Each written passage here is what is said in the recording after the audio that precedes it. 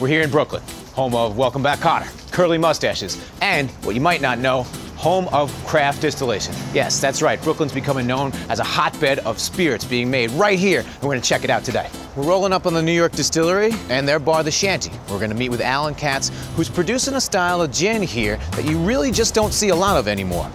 The other unique thing is, The Shanty is the bar that's connected to the distillery. So the spirits they make on one side, we get to drink on the other side.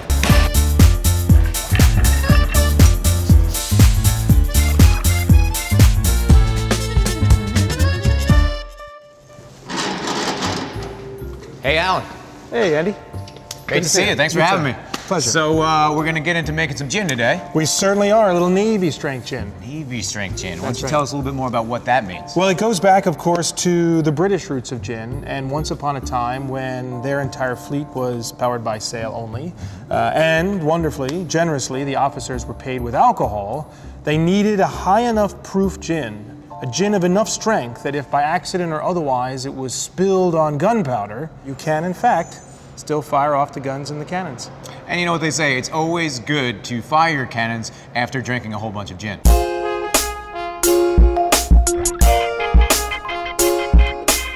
Now, to break this down to its most simple form, when we're distilling, we're basically taking alcohol and boiling it. That's correct. And because it boils at a lower temperature than water does, when the steam comes out, you can separate the water and the alcohol, and that's how you get where you want it. That's exactly right. And for gin, very simply, we're flavoring that alcohol. So we start with neutral grain spirit. It's really just as it sounds. It's spirit made from grain, in most cases wheat or corn, sometimes sugar beets, that is as neutral as it can be. And the idea is that you're starting with a blank canvas. Ours comes in at 190 proof. Which is 95% 95% alcohol, exactly. That's a lot of alcohol. It is. These are your botanicals. These are most of the botanicals. In Perry's Tot, we use 10 botanicals. All gin, as you know, by law, must include juniper. And we're big fans of juniper. When people think of gin, in quotes, whether they like it or they don't, juniper is really what they think of. It's Certainly. That piney, you know, I mean, you squeeze these, you get the resin. And I mean, you can do that. And the yeah. fun thing about botanicals is they're certainly edible, and you absolutely and immediately get that ginny quality as you're describing it. In citrus, we have lemon peel, we have orange peel. We use a little bit of grapefruit peel as well. For me, after juniper, though, the most vital botanical is actually coriander seed. It's the bridge between your citrus flavors and your spice flavors. You can take a little cinnamon and smell just how potent that is. You could taste it too. Yeah, it's powerful. Like all the flavor is there. Cardamom. Wow, what a great flavor. Let's cook with it here. Cardamom ice cream. All of these dried, beautiful flavors go into the gin. That's right. And that's what comes out the other side.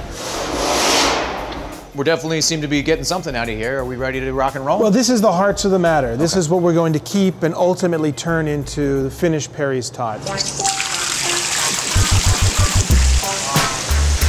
Once we've collected the gin in the rolling tank, we'll use filtered water to bring it to bottling proof.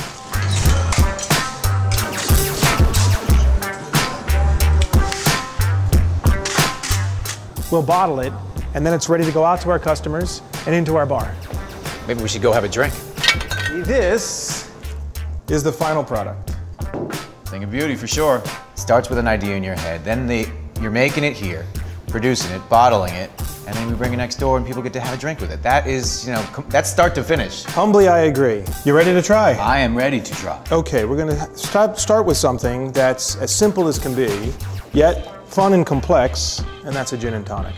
People say, oh, that's too easy, that's too simple. But the truth is that a little bit can go a long way. And so for us, a gin and tonic, or as we call it, a tot and tonic, we only use 1.5 ounces of Perry's Tot.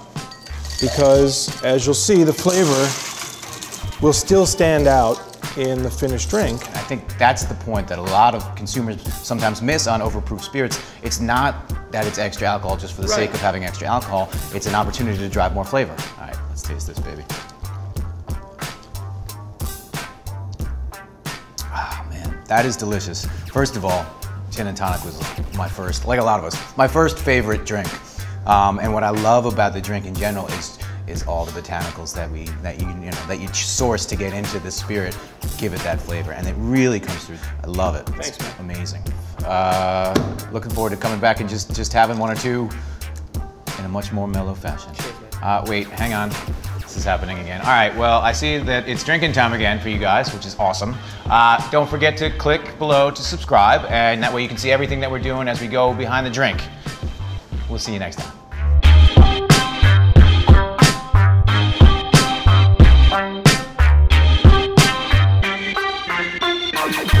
Two comedians enter, one comedian leaves, with his dignity intact. Find out who nearly loses his lunch. Ever wondered what French people eat when they go camping? Eat one and you'll want some more. You see, what you do is you take the pudding, you put the bacon and the pibbly peanut brittle on it. Theo! This Blaze Burger takes everything awesome from New Orleans cuisine and fries it all up together. Welcome back to the Burger Lab. Subscribe for more free tasted treats.